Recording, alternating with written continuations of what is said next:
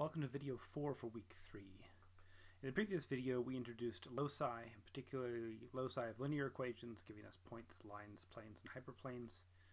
Here I want to specifically talk about the equations of planes, a way to understand those, and then how to actually calculate those. Equations of planes are our best access to a description of a plane, the most useful thing to work with. So we'd like to be able to have equations for the planes that we want to describe. So let's think a moment about a linear equation and a locus of a linear equation. So a general linear equation I can write this way. If ui are the variables and ai are the constants and c is another constant. And I can actually think of this as a dot product. This looks like a dot product. Dot product takes the first two things, multiplies them together. That should be a 1. Takes the second two things, multiplies them together, so forth and so on. So I get these two multiplied together, these two multiplied together, these two multiplied together. So this expression can be rewritten as a dot product of a vector of constants and a vector of the variables of the system.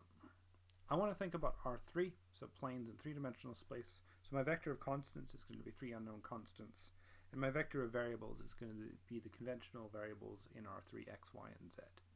So this is a nice way of thinking about the equation of a plane. A plane is x, y, and z, the variables, dot product some constants equals some other constants. There's 4 constants involved, and I want to use those constants to describe what's actually going on with this plane. So here's that form. Equation of a plane as a dot product. This vector of constants is called the normal vector to the plane, and normal here is used in the sense of perpendicular or orthogonal. Normal is frequently used as a synonym for perpendicular. It's also used for a bunch of other things in mathematics. It's one of the most overused words we have. I apologize for that. But in this context, in the normal to the plane, it is perpendicular to the plane. If the constant is equal to 0, then the plane goes to the origin, because then 0, 0, 0 satisfies the equation of the plane. So if that's the case, then this vector is an actual, real, ordinary vector in R3, starting at the origin, that is perpendicular to the plane. So if I have my plane somewhere here and the origin here, I've got some vector that sticks out there that is perpendicular to the plane. So if this is the origin, this vector n will be my normal vector perpendicular to the plane. If c is not equal to 0, then the plane doesn't go through the origin. But this still works. This picture still makes sense as a local direction. So if I think of a point on my plane and momentarily pretend the origin is there, then this vector of constants will still be perpendicular to the plane as if that were the origin. And that's what we talk about local directions. Local directions are at a point as if momentarily we pretended that point was the center of space. That's the setup. How do we actually do the calculation? I'm going to do it in 3 ways given 3 different pieces of information. The easiest way to describe a plane is to give a point and normal. So I have a plane that goes to this point that is perpendicular to some local direction. What's the plane that goes to the point 3, 0, -1 and is perpendicular to -1, -5, -4? So the first thing I do is I take the coefficients, the entries of the normal vector, and I put them in as the constants in the linear equation. -1, -5, -4. It's the dot product with x, y, z. And I make that equal to some unknown constant c. The normal gives me the 3 constants that are on the left side of the equation, but it doesn't give me the constant c. I get the constant c from using the point. So now I'm going to put the point in for the coordinates, 3 for x, 0 for y, -1 for z, right there. And that turns the left side entirely into numbers, and the right side is still c. So I just do this calculation. In this case, I get -3 plus 0 plus +4. That gives me 1. And that tells me that the constant should be 1. And then that lets me finish the equation of the plane. I already had the constants -1, -5, and -4 up there, and now I have the constant 1. X, y, and z are my variables, so I leave them alone. So the plane that goes to the point 3, 0, 1 and has the normal -1, -5, -4 is the plane with this equation.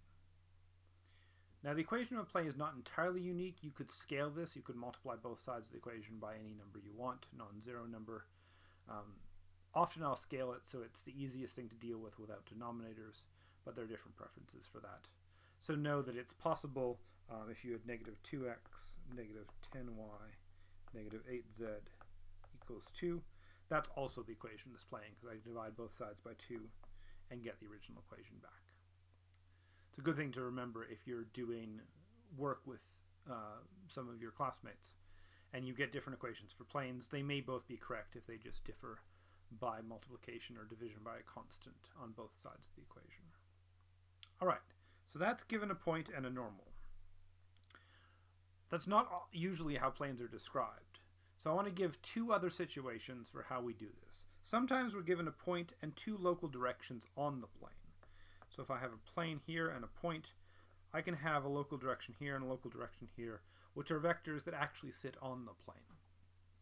And that's not a terribly uncommon way to describe a plane. We have an operation in R3 that takes two vectors and produces a third vector which is perpendicular to both the original vectors. That operation is the cross product. So if I've given two local directions, so two vectors u and v which are local directions, I can produce the normal by taking the cross product. Then I have a point and a normal, and I do exactly what was on the previous slide, where I put the normal into the left side of the equation as the coefficients, put the point in, calculate the constant c, write the equation of the plane. Lastly, perhaps the most common way to describe a plane in R3 is to give 3 points. And as long as the 3 points aren't on one line, they will describe a plane. Given any 3 points, there's a unique plane that goes through all 3 points.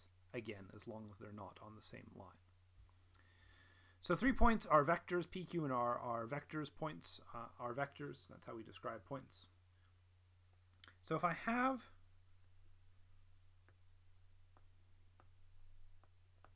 these things here on the plane, I'd like to describe some local directions. And I can describe the local directions as the differences between those points. So in this case, Q minus P or Q minus R. You could have chosen anything to be the first thing here, Q. I do want to choose the first vector to be the same so that my local directions start at the same place. But however you do it, you can take the differences of these three things to get your two local directions. And then, or in the case we had before, we got two local directions. We take the cross product to take the normal, and then we do what was on the previous slide.